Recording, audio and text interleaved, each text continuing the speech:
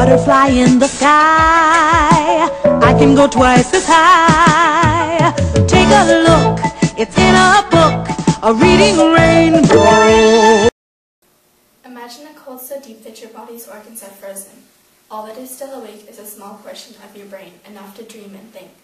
This is how Amy, a cryogenically frozen passenger above the spaceship Godspeed, feels.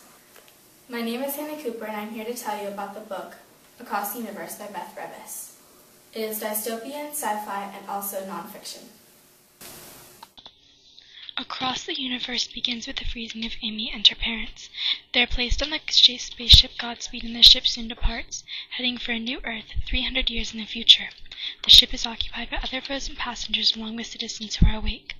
They are led by Eldest, a tyrannical and powerful leader who fuels the ship with lies. His apprentice is Elder. Eldest tells Elder, power isn't control at all. Power is strength, and giving that strength to others. A leader isn't someone who forces others to make him stronger. A leader is someone willing to give his strength to others that they may have the strength to stand on their own. Elder believes it is a lie. Eldest only wants power, and he does not want to give strength to others. Elder resolves to stop this, and Harley, Elder's friend, stands by him. Then, 50 years before the ship lands, Amy is suddenly awakened by someone who attempted to murder her. Elder is able to save her in time, and they begin a friendship. But everything is different from Earth on the ship, and she is scared. She wishes she could go back to Earth, and says, dreams are like that. They go in and out of memories and scenes, but they are never real. They are never real, and I hate them because they aren't. She is referring to the dreams she had about Earth when she was frozen. She wishes she had never been woken up from her frozen slumber. But while she is on the ship, she wants to help Elder and Harley. Together they strive to find out who tried to murder Amy and why. But Eldest is determined to stop their search in Amy and Elder's growing relationship.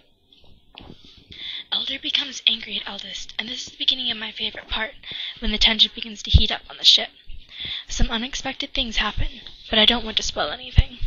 In the end, there are a few surprising twists which made me want to keep reading. Also, the book is part of a trilogy, with a third soon to be hitting the shelves. Across the Universe is a book meant for anyone mature above the age of 14, especially those 14 to 17 years old. I think adults would also enjoy it too. You can find this book anywhere at your local library or the Grafton High School Library, and also any bookstore.